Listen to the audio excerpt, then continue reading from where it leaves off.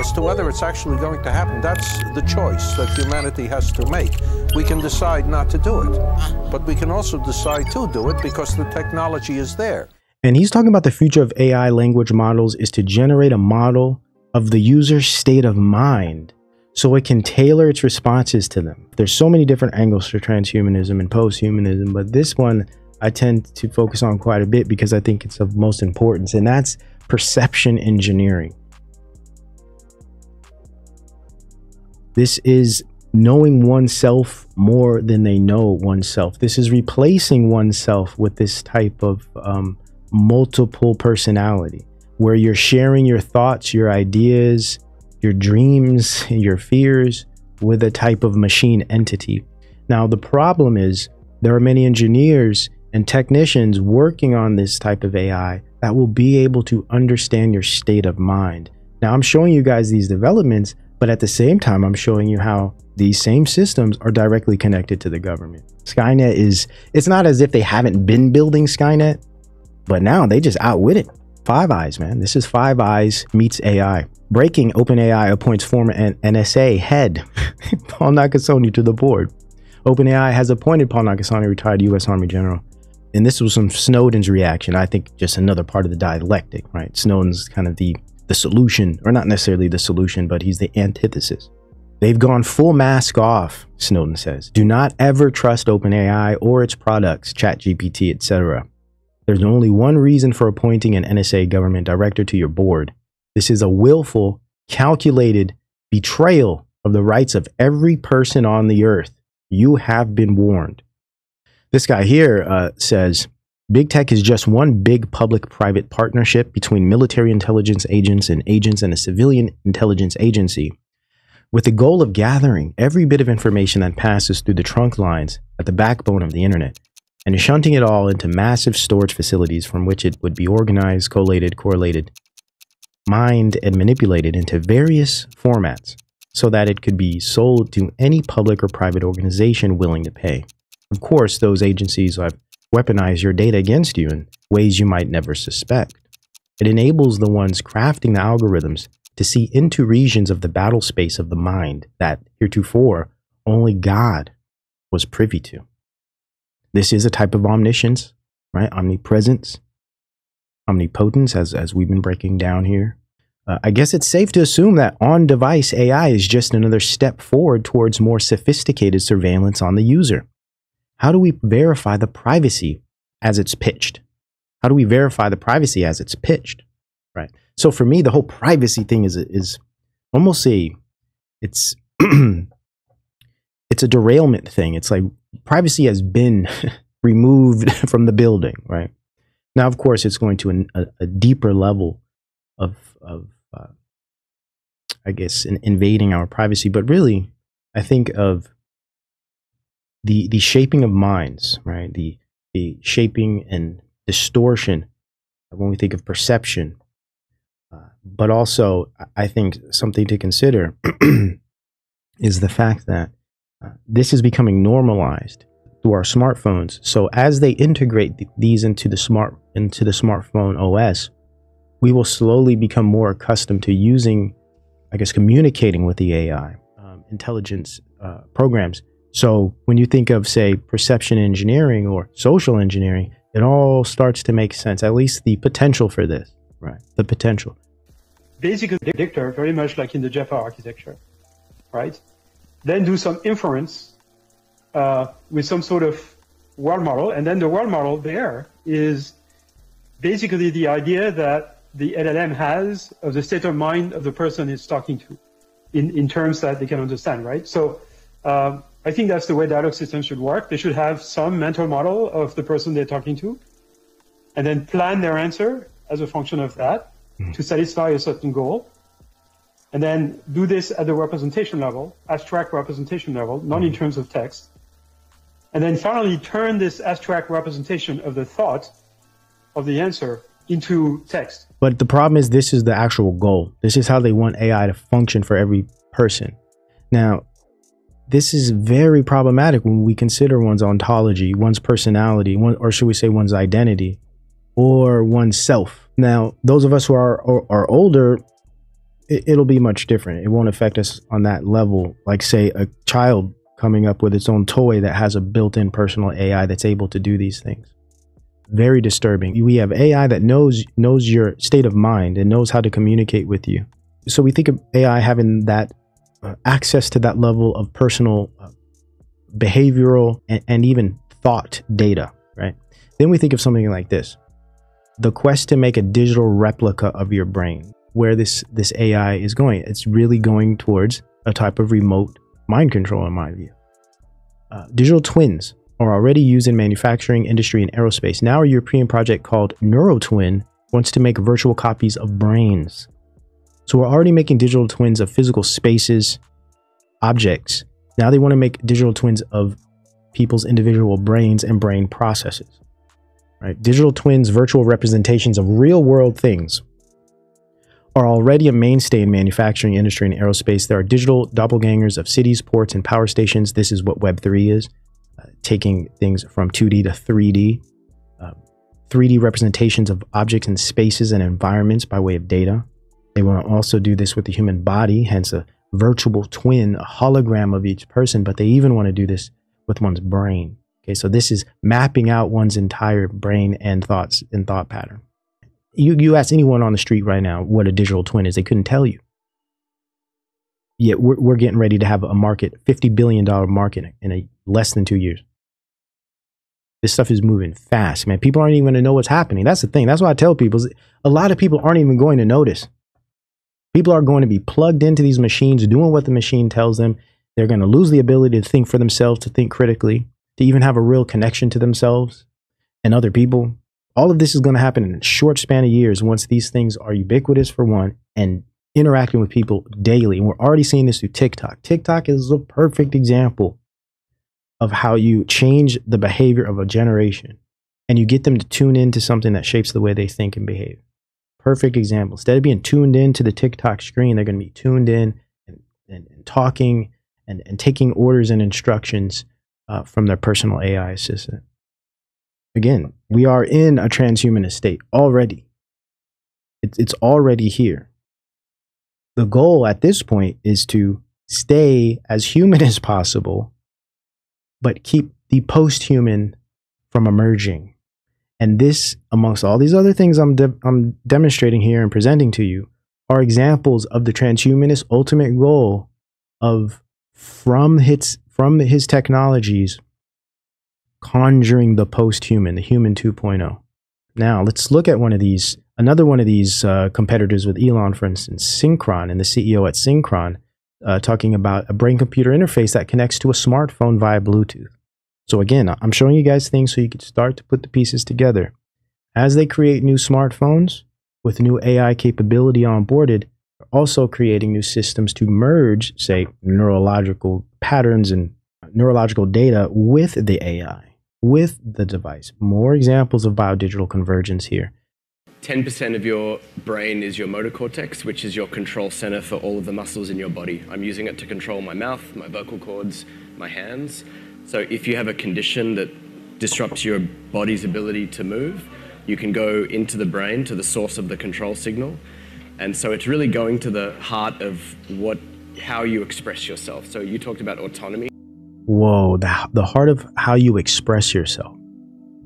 So to create a digital twin of the brain is to be able to look at every facet and aspect of the brain on a computer.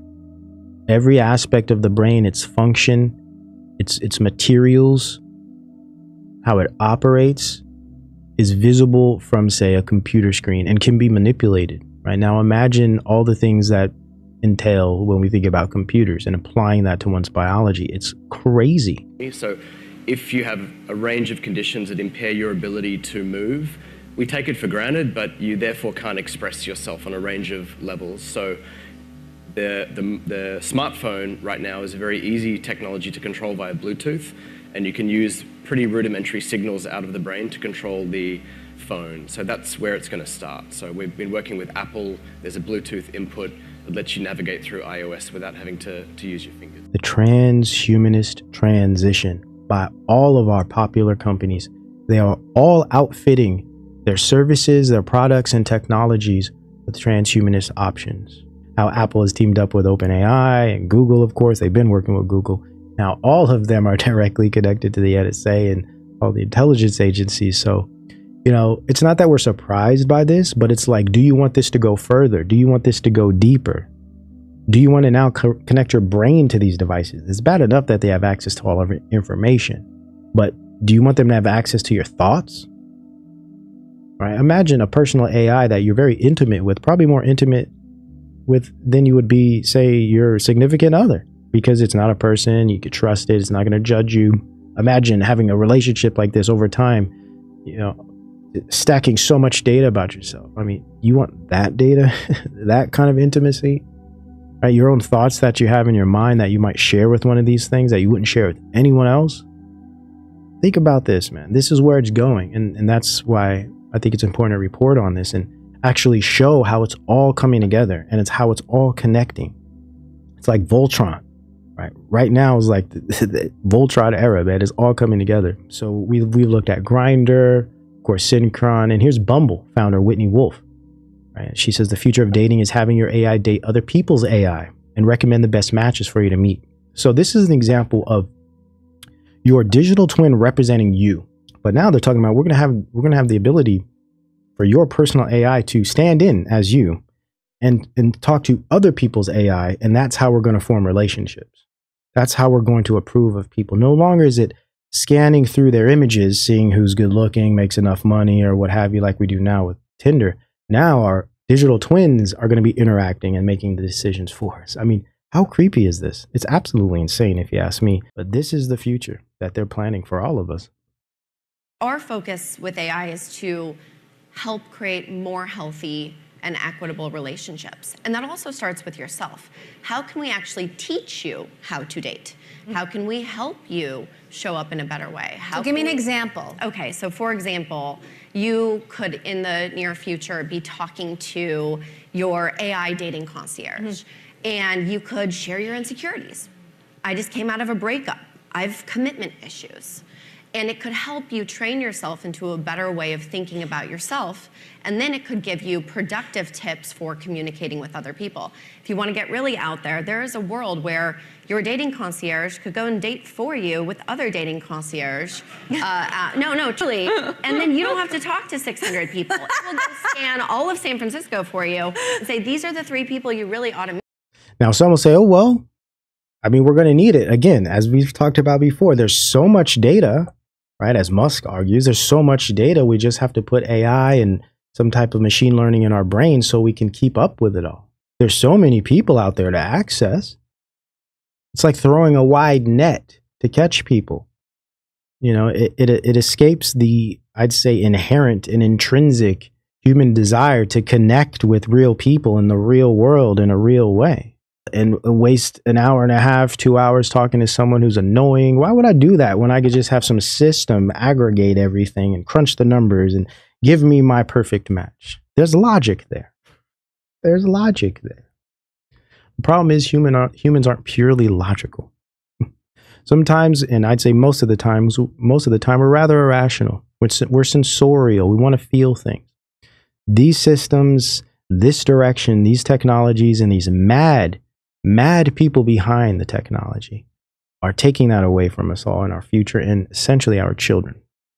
We're talking about post-sociality. So I have this view that we are going to be working towards a type of post-social era where kids are going to grow up and predominantly interact with others through devices, through algorithm, as far as our digital twin communicating with other people to make sure they're safe and compatible.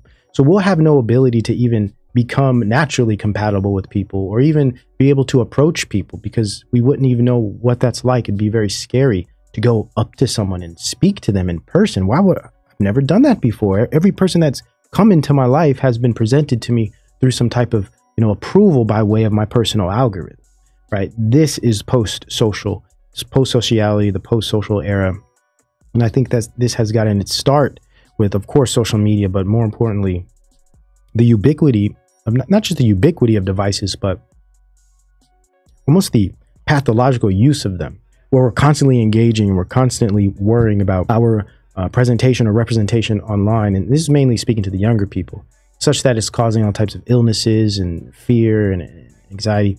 Jonathan Haidt has a good clip here and describes this, but it's something to consider, especially those of us with children, young children especially, so we can safeguard our kids from this stuff. Now, those of us already here, we're not getting rid of cell phones. It's not happening.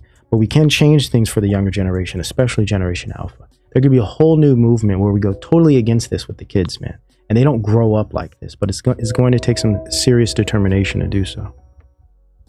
Millennials were fine because they had flip phones. They weren't online all the time. Gen Z is not fine. You propose 4 reforms in your book. 1, no smartphones before high school. 2, no social media before age 16. 3, phone-free schools. And 4, far more unsupervised play and childhood independence. Bullying reaches a peak in 7th grade. To give kids a smartphone in 6th grade and let them have a social media account, this is the absolute worst time to get on social media. You said, life on these platforms forces young people to become their own brand managers, always thinking ahead about the social consequences of what they choose to post. Things are not done for their own sake, rather every public action is some degree strategic. 9 hours a day is what American kids are now spending on their screens. This is no way to go through puberty. This is no way to grow up. Would you support saying, yes, I think that kids shouldn't have a smartphone until high school. They should have a flip phone. Would you support it? Yes or no? See, it's hard for people. They couldn't even fathom this. I agree 100%. For one, I don't think any child under the age of 21 should be on social media at all. I don't think anyone under 18 should have a smartphone. Yeah, that sounds crazy today.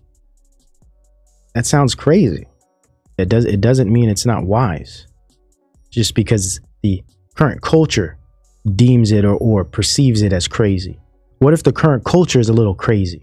And these are just some of his recent tweets that I think are important to speak to when we think of transhumanism. And we think of this degeneration, whether it be sexual or psychological, spiritual, everything is in a sense being destroyed in place of new algorithms and new AI relationships, etc. He says here, this was May 5th, the fusion of digital and biological intelligence through AI could redefine the essence of life itself. The world needs to be prepared for that moment. Yes, biomimicry, biodigital convergence. That's what he's speaking to. Next here, is the next step in our evolutionary journey hybrid human AI systems? This is precisely what I've been demonstrating to you in this last segment here. Hybrid human AI systems. This is what they're trying to build. And it is my view that this will be the first example of a type of post-human. And once these AI systems get, let's say, intelligent enough, if you will, if we're going to use that term, they will be given rights and they will be their own types of entities, their own type of non-biological beings that will represent the post-human, at least an early version of it. And he says, Ready Player One is closer than we think. Yeah, because he knows the tech. He knows the generations are fit and ready for this, at least in part.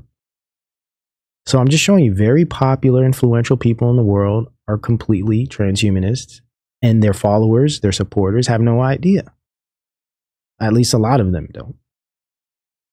And these guys are influencing a lot of major things in the world today.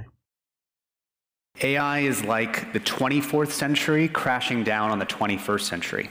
And if you think about that much change happening that quickly, like imagine if 20th century or 21st century technology was crashing down on 16th century. The king assembles all of his advisors and send in the knights to do something about Wi-Fi and video games. And like, what are you going to do? We talk to people in the AI safety and AI risk community quite a bit. And what everyone seems to be able to agree on is that people are a lot more comfortable if this change was happening instead over 2 years, but over 20 years. Accelerationist movement, the big tech industry and all its money and all its ambitions don't want this message out. But listen, guys, 20 years to roll this stuff out slowly would be much safer, man, than what's going to happen in 2 years because of these crazies out here pushing this stuff on everybody.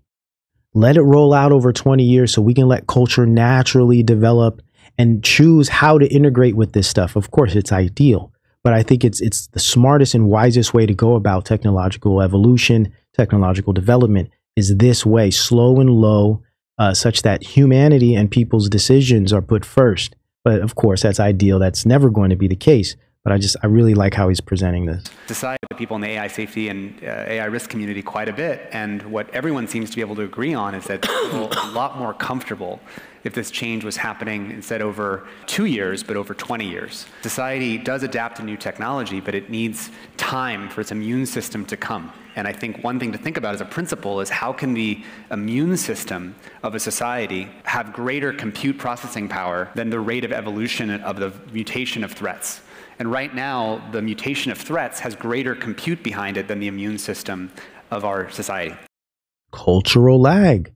He says like mutation. This is kind of the normie view. Oh, we're doing this AI so much it's going to mutate and hallucinate and cause all these problems. No, it's designed to cause problems. It's designed to destroy, to create chaos, to break down, to build back. I believe that's why they're accelerating it, because they know that's the case. And I think in a lot of ways, they're exaggerating what the AI can do, and it's going to make so many problems. But that is part of the transition, right? That's part of the whole transition, to just destroy everything. And unfortunately, it looks like our economy is going to be a part of that as well, because they want to create this new programmable token-based economy, blockchain-based, right? So we could really be in a type of digital prison. Cultural lag. What is cultural lag? Perfect example and perfect opportunity for me to reiterate this very, very important point given our time and our moment. Cultural lag, the difference, cultural lag is, okay, the difference between material culture and non-material culture. Material culture is technology, tools, etc., material, physical things, infrastructure, right? Non-material culture are values, norms, and beliefs. Yes, disruptive technology, absolutely. We've described here, and for those that know a little bit of the literature, they would use the term creative destruction with regard to AI and a lot of these new emerging technologies. It's a creative destruction. As it creates things, it destroys, it deconstructs the prior systems by design, in my view. Very good point. Disruptive technologies, that's what they use quite often, yes. And I think the more probably known term or idea would be it's a creative destruction, and I think this is why the disruptive technology concept is looked at as a positive. When we would hear that, we'd be like, why would you want to be disruptive? Why would you want to destroy things? Well, it's creative destruction. It's creating something new. It's creating something better in their eyes, hence build back better. So really, cultural lag is the difference between material culture and non-material culture, causing social problems due to the delay in cultural adaptation to the technological innovations. And this is precisely what he was saying in that clip there. He's saying technology is moving so fast, he used the term mutation. It's mutating so fast, the immune system of the society doesn't have the ability to adapt to it, right? Creating more problems. And this is a great opportunity to describe, again, cultural lag, because I believe it defines such a key moment we're in. Such a key moment. And I've heard literally no one on the internet at this time discuss this. So I'm thankful to be able to present it as another angle to this, another way to see what's going on here. And of course, this comes from William F. Ogburn, one of my favorite sociologists and philosophers. Accelerationism and the problem of cultural lag. So I always address accelerationism with the problem of cultural lag. It's a very important aspect in my view and in my research and my studies and my overall work. Yes, chaos first, exactly. Order ob chaos. The term cultural lag refers to the notion that culture takes time to catch up with technological innovations, causing social problems due to the unequal rate of change between material and non-material culture. We are in the thick of that unequal rate of change between material and non-material culture right now. And it will continue over the next 10 years, probably even longer, because I don't think we're ever going to really be able to adapt to the speed at which this stuff is coming. Right? Coined by William F. Ogburn in 1922 in his work, Social Change with Respect to Culture and Original Nature. Causation, what's the causation of this? Unequal rate of change between the material and non-material culture, with material culture evolving rapidly, while non-material culture resists change and remains fixed for a longer period. Now, of course, he was from a different time, so he wasn't able to realize that that kind of resistance and change, that fixed or longer period, is going to rapidly change as well due to, say, smart technology, the ubiquity of it, but also the interactivity.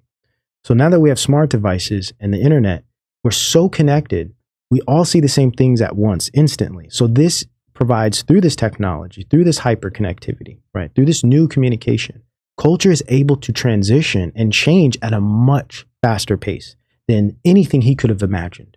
So in a sense, this view isn't necessarily, in his way of describing this, isn't really what we're dealing with now. It's far more exaggerated.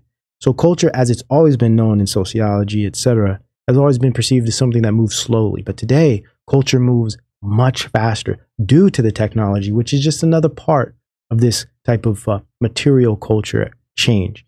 Now, the problem is, though it's moved fast and culture has changed quite a bit, think about it. We were much different, say, 5 years ago. Right? Think about how much we've changed just because of the COVID rollout and the novel technologies. How much have we changed? Quite a bit. Culture, in its sense, in itself, has changed quite a bit.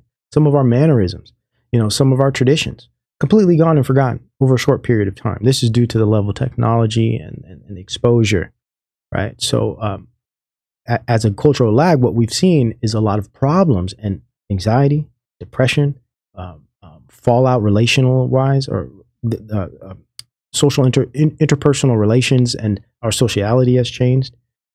And this has all been a type of response to the lack of ability to adapt to such rapid technological change. Accelerationism and the problem of cultural lag.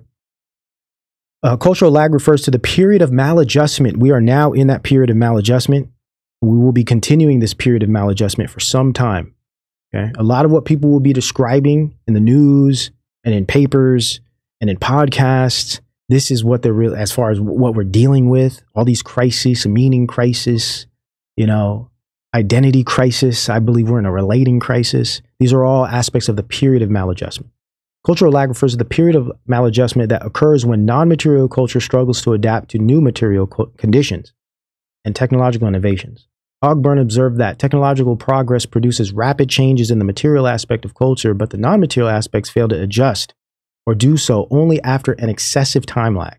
This lag creates social problems and conflicts as society's values, philosophies, and customs resist or cannot keep pace with the material changes. And I will add to this that I believe this conflict, right, this lag is an aspect of our shift in philosophies, in values, in customs.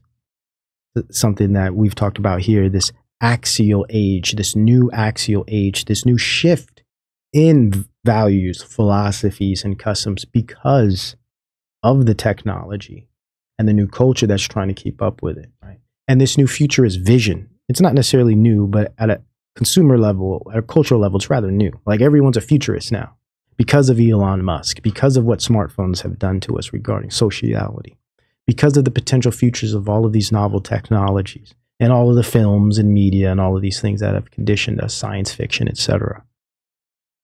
So now we are all, as a culture, shifting. These systems of belief and philosophies are all changing, and it is because of the technology. Right? It is not something that's organic or natural. These things would have never occurred if it weren't for certain groups and certain organizations and belief systems pushing these types of technologies on us. Okay? It's important for people to understand that. This isn't human evolution on the part of people naturally. This is an industrial movement that is caused by certain, I would argue, spirits on this earth. General population, it's just bad people out there that don't have the best interests of humanity in mind. Other parts are changing more from inventions occurring outside. Such was largely the case with the family in Europe and the United States in the 19th century.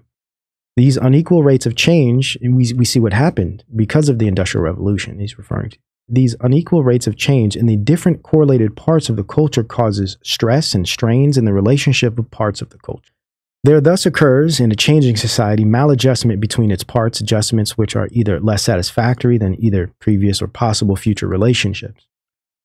As an illustration, the relationship that exists between science and religion has been disturbed at various times by virtue of discoveries in science relating to the nature of the world and of man. Very key. These acute tensions become eventually smoothed out, but for the time, there is a serious maladjustment, usually for the part of culture which receives the force of invention. We are now receiving the force of invention.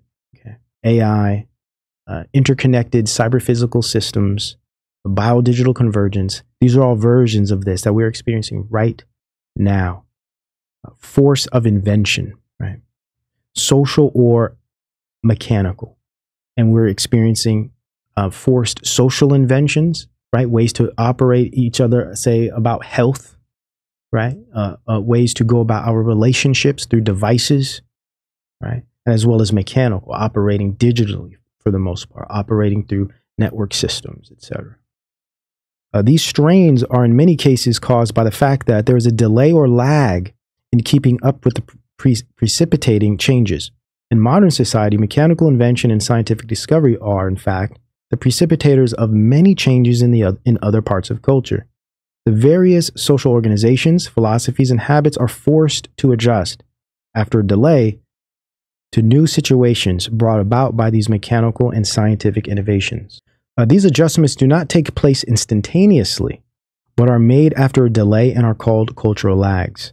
Over the long course of social evolution, measured in thousands of years, cultural lags are invisible. This is key, right?